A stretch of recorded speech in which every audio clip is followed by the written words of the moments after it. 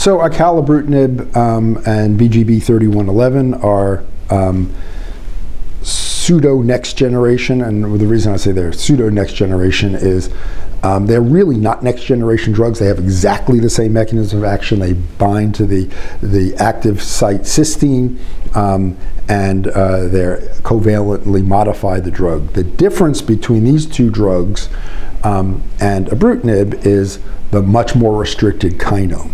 Now, whether that's good or bad, we have to know. I mean, it should reduce some of we know that Acalabrutinib and BGB-3111 don't interfere with antibody-dependent cell-mediated cytotoxicity in culture, so should play better in vivo with monoclonal antibodies. That has to be proven. We don't know that's the case.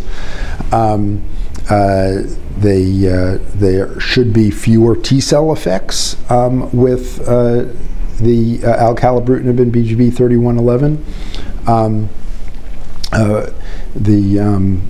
But we know that they can achieve very high levels of occupancy of BTK and are highly active in CLL.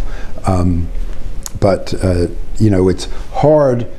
You know, if you had the two drugs at the same time in the laboratory and say, oh, which one am I going to pick? You might have picked one of the others, but once ibrutinib is there, it becomes pretty hard to displace unless there's a clearly differentiating factor, and that might be in combination with drugs.